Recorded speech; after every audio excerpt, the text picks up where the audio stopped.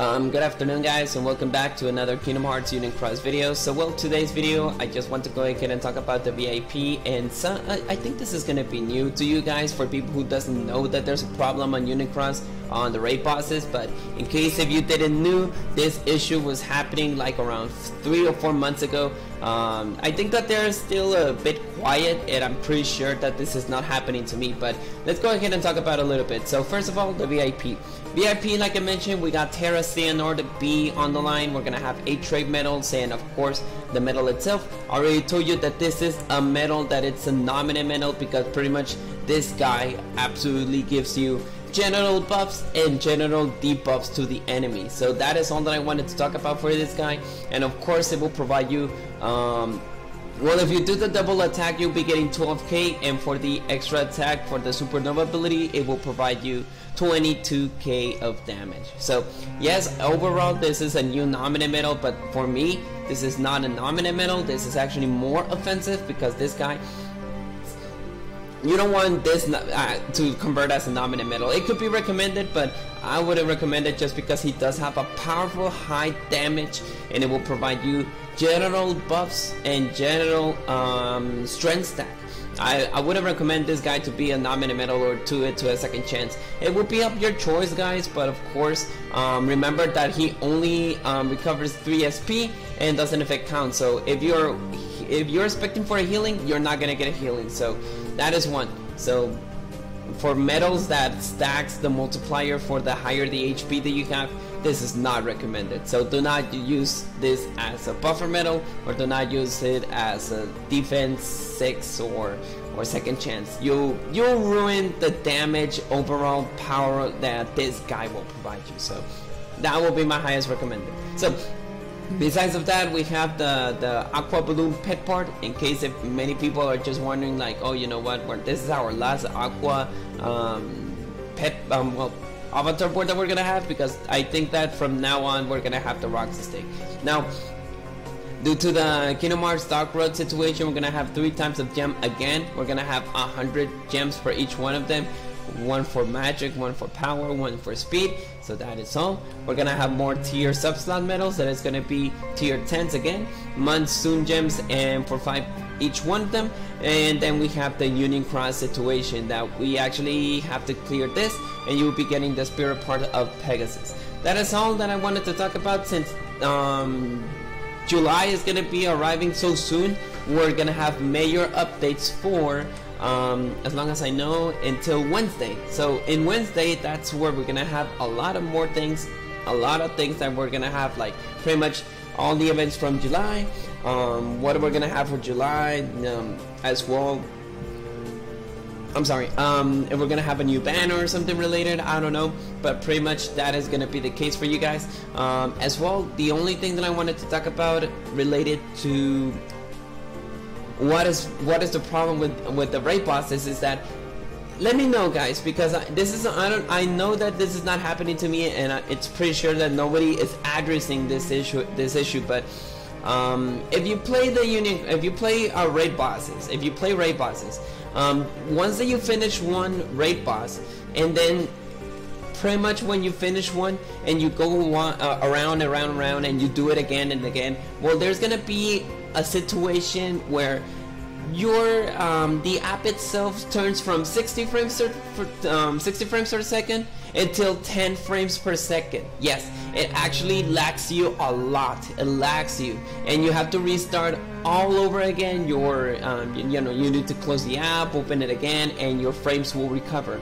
Let me know if you guys have the same issue. It only happens when I finish the Union Cross. This issue was happening like 4 months ago. I knew that from the beginning, and I was like, oh, you know what, from the remaining updates, I'm pretty sure that many people are gonna they're going to complain, and they're gonna know about that.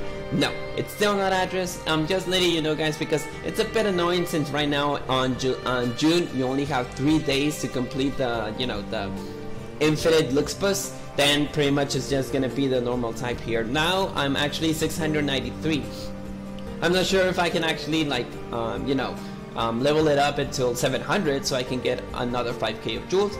But if it's not the fact, well, pretty much I'm gonna level up like 50 levels, because I started from 647, so it's a great advance. It is a great advance, because pretty much leveling up 50 levels takes you like around 2 or 3 months. This one just took me a whole month, just because I actually I actually level up a lot of metals that it does require that. I actually got my Sephiroth, I use an Aqua now, and I just defeat this guy in the next 3 turns without using a second chance. So I'm actually very happy that I was able to level up on my metal, level up on myself, because you're not there for the jewels as well. You're there for the level up, you're there for the buffs that it provides you, HP, defense, strength, and sometimes you get special gauge per one, and that is absolutely very amazing as well, because you increase your gauge ability for one, and that is very amazing for all of your keyblades.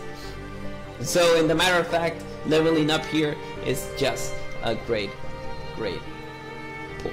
So but yeah, let me know in the comments below if you're having the same issue, like every time that you want to go ahead and every time that you finish the raid boss and then it lags you a lot. It happens to me a lot of times, not frequently, but it's just the fact that like for example that it happens to me 1 or 2 or 3 hours, and then it lags you a lot and you need to restart again the Union Cross situation. And this only happens to raid bosses, it only happens to that.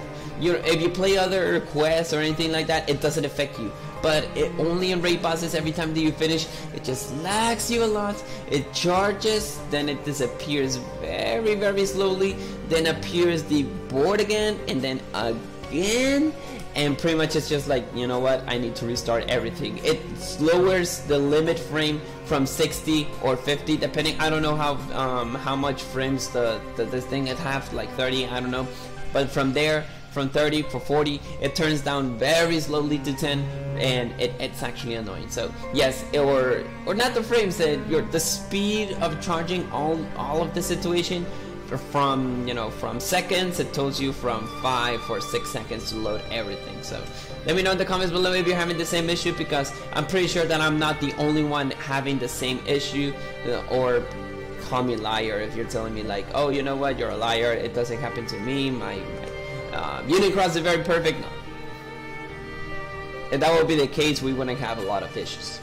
But well, besides rounding the part, that is all for today's video. So pretty much for the VIP, we're gonna have Terra-Xehanort. It's gonna be available for tomorrow. Very powerful metal. Do not use it as a second chance or a defense. You're going to ruin the power strike that this guy have. And if you're talking about what is the animation, I'm not gonna lie to you, the animation is the same as Benitez. So that is the animation for this guy. But in a matter of fact, he does have a powerful, it buffs everything and it debuffs everything to the enemy. So it is an Omni in a form of reverse. But of course, this is not a banner, so you're just gonna have this guy once because it's a VIP medal. So that's why I'm telling you guys, do not waste this medal as a buffer or a second chance medal, because this is only be once. You're not gonna have multiple Terra-Xehanorts. This is just once, so that's why.